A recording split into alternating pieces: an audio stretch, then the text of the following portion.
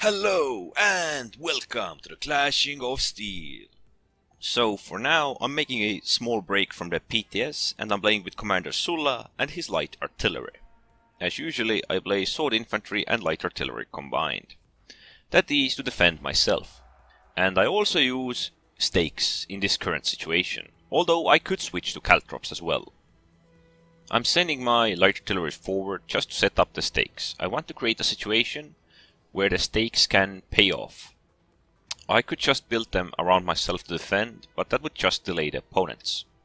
I also want to create something that can weaken the opponents before they get to me. This was actually a risky move. If those players would have been cavalries, they could have taken down one of my light artilleries, if not both. But I did succeed with building the stakes. As the opponents are moving towards me, I have to pull back, because I am the only infantry here. I'm already guessing that they're moving through the bushes. I just can't defend myself out here, so I'm moving to a location that is better for me to defend at.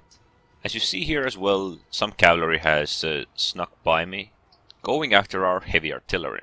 Because the opponents are actually rather close by, I can't support them. Ooh, the stakes paid out a little. So, because those infantries aren't actually spreading, and I do have slight time here, I'm trying to support the catapults the best I can. The only reason I deployed myself here was because there were 3 cavalry units, so the damage I inflicted was rather reasonable. What makes light artillery units great is the fast deployment and high mobility. So I can deploy myself in a matter of second or 2 seconds and undeploy as fast. Although there is one problem with the deployment. That is when I set my unit to deploy, and it will take them a second or 2 of standing still before they will start deploying the light artilleries. As you see it right there, he was standing still for a second before he started building it. And the second unit as well, he was standing still for a moment before he started building it. I'm also building stakes in front of my light artilleries, and well, so original. Players using Testudo to avoid light artillery fire, well, that doesn't seem to work. And I was actually surprised that he switched here. I would have expected him to try go around the stakes or just come through them, but not to switch targets. I'm gonna jump slightly ahead where there is a bit more action. This is about 1 minute later and they're trying to come here once again, but this time the barbarian units. So I do try to set up my light artilleries, I slightly mess up, but I still inflict some damage and I need to unpack them and move them away. Although the cavalry slightly helps me here, I still need to switch in my melee infantry. Otherwise the barbarian units will catch up with us and I just can't outrun them. Well, maybe the light artilleries can, but I'm not so sure about the sword infantry. If they could, it would still be a really tight call. I was actually hoping to go into the offense with my light artilleries, but I did end up going to defense. So just to make myself a safe position, at least until my infantry catches up, I'm going into the grass and building up the stakes. The main focus is to build them up on 2 sides. I know there is cavalry, and I just want to make sure this side is covered first. I did plan to build it on the 3rd side as well, but it's on the cooldown and catapults are moving here as well. The sword infantry is doing rather well, although I would have preferred them to defend my light artilleries. This is actually interesting to see. The catapults are running, there is cavalry behind them. For a moment here, I'm thinking this is it and I'm going to focus the cavalry as much as I can. But it appears I'm getting a little helping hand from the Alexander. These cavalries actually aren't the only ones coming after us. There is slight units of sword infantry pushing through our base. But fortunately they are scared away easily by the stakes that are deployed in the high grass. I'm also trying to build up the light artilleries to do as much damage as possible against those swordsmen. I think they found the stakes and, well, are receiving light artillery fire. I'm quite sure these are the same sword infantries that tried to mess with me near my first choke point. But they don't seem to be very smart. This next battle might be slightly a bit more intense. Here, at first I'm trying to go for the mid, as it is the best opened area where I can use my light artilleries. I'm playing the same combo of 2 light artilleries and 1 swordsman. I do manage to do a little damage, but unfortunately most of their infantries will stay closely out of my range. Although I do manage to inflict a slight damage to those spearmen, they will still be pulling back once they realize what is going on. In a few seconds there is actually a moment where I realize that I have a dedicated target and I need to reposition myself, pulling back and focusing it down. Yes, it is the elephant. They seem to be using the elephant as a battering ram and we have to take it down. Actually, I'm quite sure the swordsman could take it down, but well, I'm still going to support them because everyone knows elephant is not a good target to engage. Well, at least not with the infantries.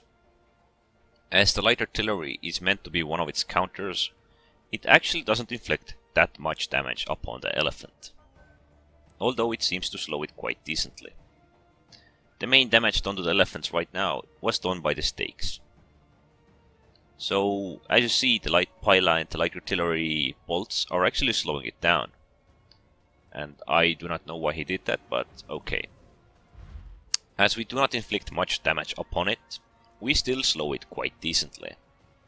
The pikes also scared it away, and now we're just gonna take it down.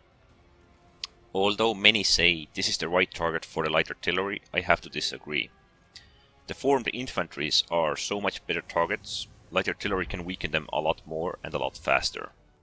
But if any elephants do get into the range of the light artillery should probably focus them, because elephants can be damaged even when they're engaged with friendly units. Well, all opponents can be damaged when they're engaged, but elephants are just so much higher than all other units. You might still do some friendly fire to the engaged infantries, but usually the bolts will hit a bit higher and won't damage so much of your friendlies. Here is actually another problem. Everyone else is going down by the road. And I am pretty much the only one heading to defend the base.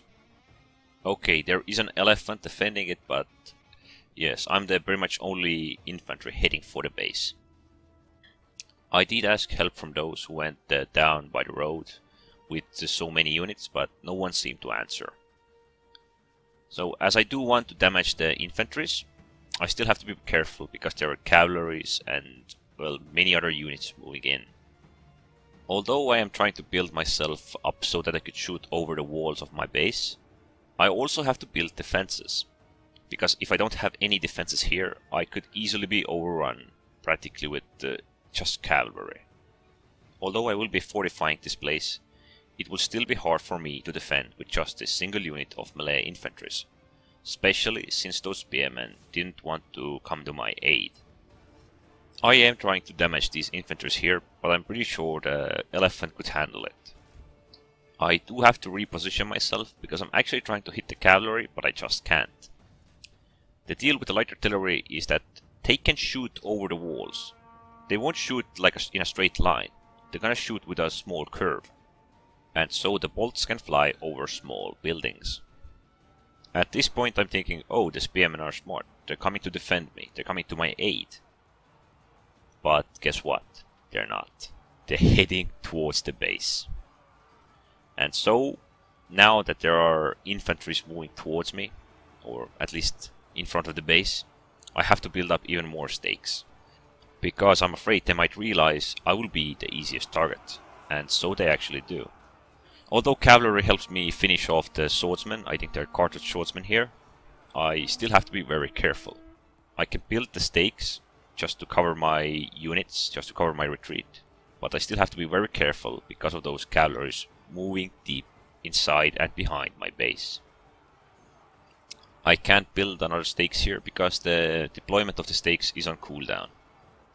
I actually am hoping to sneak out from here, but, well, the cavalry kinda ruins that plan for me. And so I have the second best idea to move them inside my engaged melee infantry. I cannot escape it, but I might just survive long enough to reposition myself.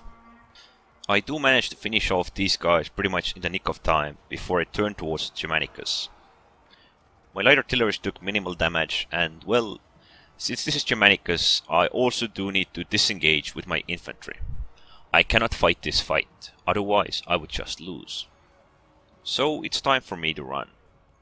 I do not have many infantry units alive, but I do have the light artilleries. So my second best option is to head towards another bottleneck. And it appears that Germanicus is going after me with his full force. Although I am escaping, I still have to be very careful. Germanicus is even using his charge to get after me, but he doesn't do much. I re-engage him, and I actually for a moment had an idea that I'm going to build the stakes around this place, just to block off the cavalries and other infantries. But few moments later I realized that I can't finish off these guys, and I just can't fight those infantries.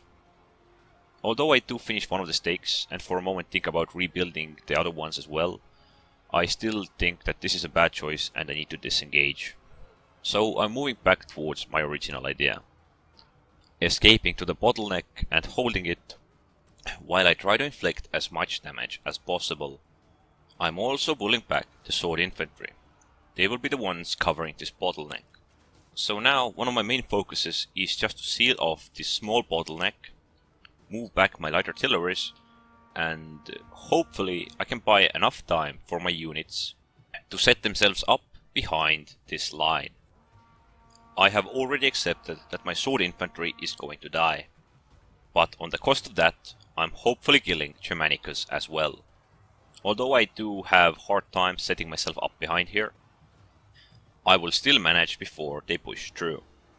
So my infantry is just about dead, and my light artilleries are just about deployed. And I'm using this situation here to sacrifice one unit to kill off 3 units.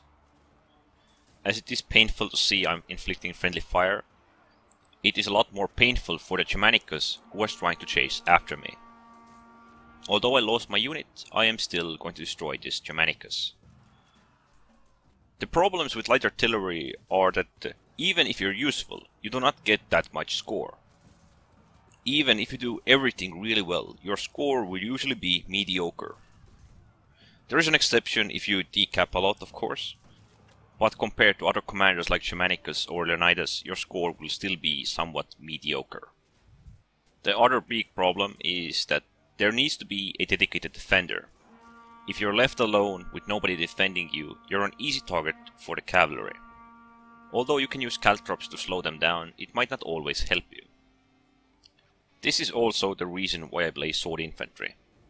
Sword infantry I can use to defend myself, and stakes I can build them up to seal off my sides or anything other that I fear might be exposed.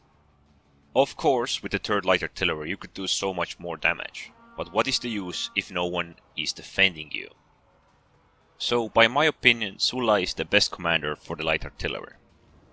Caesar can pull it off, but Sulla's whip just seems to give you enough speed to be really mobile and agile.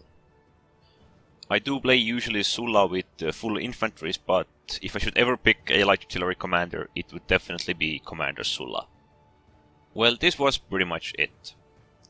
Light artillery can be hard to learn for new players because it has its own special playstyle, and you might not get as incredible scores as you do get with some other commanders, but once you get the hang of it, light artillery can be one of the more incredible units in the game. You can do extremely well, or you might not do anything at all. So this was it about Sulla and the light artillery. Anyways, don't forget to subscribe, and thanks for watching.